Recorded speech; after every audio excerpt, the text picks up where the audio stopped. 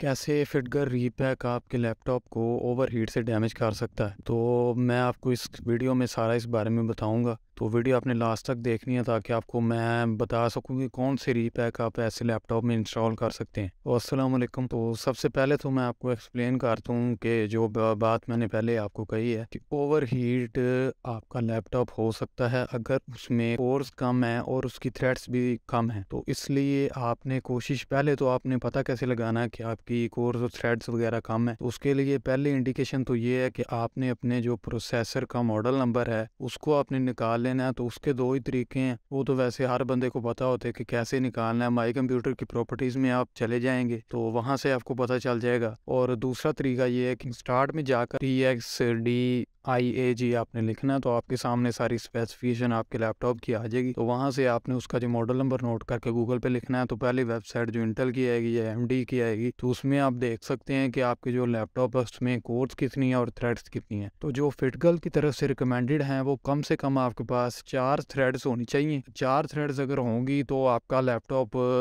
Time तकरीबन, मतलब कोई बड़ी गेम है तो उसमें ज्यादा आपका लैपटॉप 4 घंटे या 5 घंटे ले सकता है 4 थ्रेड्स के साथ। तो अगर इससे ज़्यादा की आप उम्मीद कर रहे हैं कि इससे ज़्यादा थ्रेड्स होनी चाहिए तो फिर वो होते हैं गेमिंग लैपटॉप। उनमें तकरीबन ये होता है कि जो जिनके मॉडल नंबर के एंड पे आता है H आ गया, G आ गया, तो इनके एंड पे जो होता है तो ये जो होते हैं हाई परफॉर्मेंस लैपटॉप्स होते हैं जिनमें ग्राफिक कार्ड भी होता है और इनमें थ्रेड्स और कोर्स वगैरह ज़्यादा होती हैं। तो अब मैं आपको बताता हूँ कि ओवर हीटिंग कैसे हो सकती है। तो जितने भी लैपटॉप होते हैं इनको इस तरह से उन्होंने डिज़ाइन किया होता है कि इनको उन्होंने बनाया होता है ऑफिस वर्क के लिए। मतलब इसमें आप छोटे छोटे जो टास्क वगैरह होते हैं वो आप यूज कर सकते हैं। जो ऑफिस वर्क के लिए लैपटॉप्स होते हैं उनमें कोई स्पेसिफिक GPU नहीं होता, सिर्फ एक लो एंड कोई प्रोसेसर होता है। अगर आप PC में i5 4th जनरेशन ले रहे हैं और दूसरी तरफ आप लैपटॉप में ले रहे हैं तो दोनों में जमीन आसमान का फर्क होगा। जो PC में होगा उसमें कम से कम भी 4 कोर्स होंगी और 8 थ्रेड्स होंगी। i4 जो होगा, मतलब i5 में या i7 में हुआ अगर उस हिसाब से। और अगर आप लैपटॉप में ले रहे हैं तो लैपटॉप में वो ज्यादातर कोशिश ये करते हैं, जब एक चीज बैटरी पे डिपेंड कर रही होती है जैसे लैपटॉप कर रहा होता है, तो उसमें ऑप्टिमाइजेशन बहुत ज्यादा की जाती है कि ये लैपटॉप जो है बैटरी के ऊपर ज्यादा से ज्यादा टाइम निकाले। तो इसलिए उसमें वो कोर्स भी कम रखते हैं और थ्रेड्स भी कम रखते हैं। तो ऐसे लैपटॉप पे अगर आपने गेम्स वगैरह अगर आपने रन करनी है, मतलब आप इंस्टॉलेशन करना चाहते हैं, तो बिल्कुल छोटी छोटी गेम्स आप उसमें रन कर सकते हैं। जो तकरीबन 4-5 GB की जो गेम है वो, मतलब जब इंस्टॉल होने के बाद कोई 15 GB यहाँ तक हो जाए तो